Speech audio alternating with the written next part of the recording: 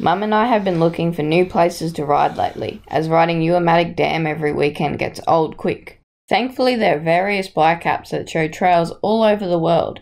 If you live in America, any one of these will do you fine. But here in Australia, Trailforks is ubiquitous.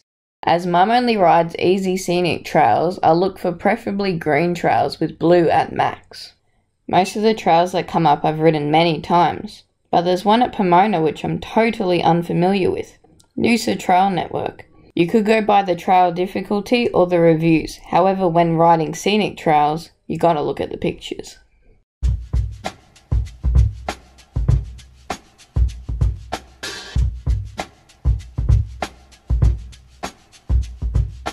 Looks beautiful, however I think I'd rather not have spit on my face. For any biologists out there, are these lamas or alpacas? And what's the difference?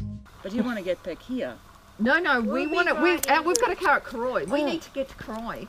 Oh, that is a long ride.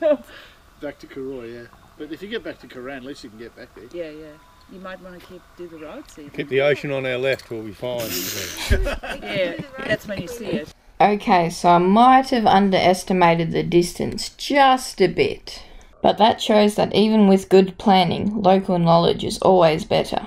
With a skewed sense of distance and direction in a place none of us have ever been, this ride was becoming the perfect recipe to get lost. Which coincidentally is the second part of this video. What to do when you get lost.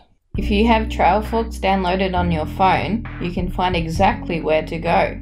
No, this doesn't use data as it uses your phone's built-in GPS. Just center your location and rotate left and right to see which direction you're facing. From there you should be able to figure out where to go.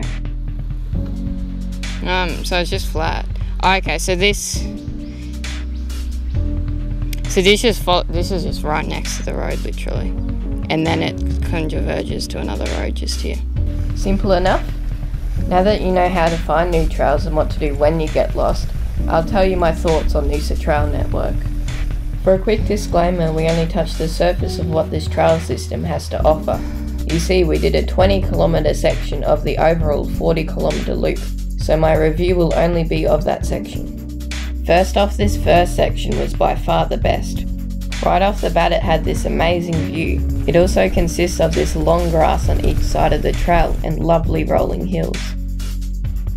However, some sections were really steep.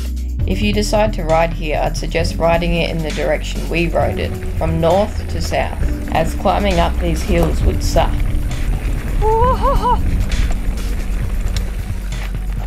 The next section wasn't nearly as scenic.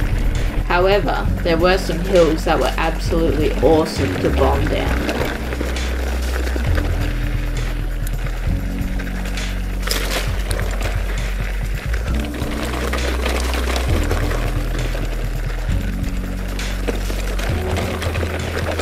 The last section was pretty disappointing.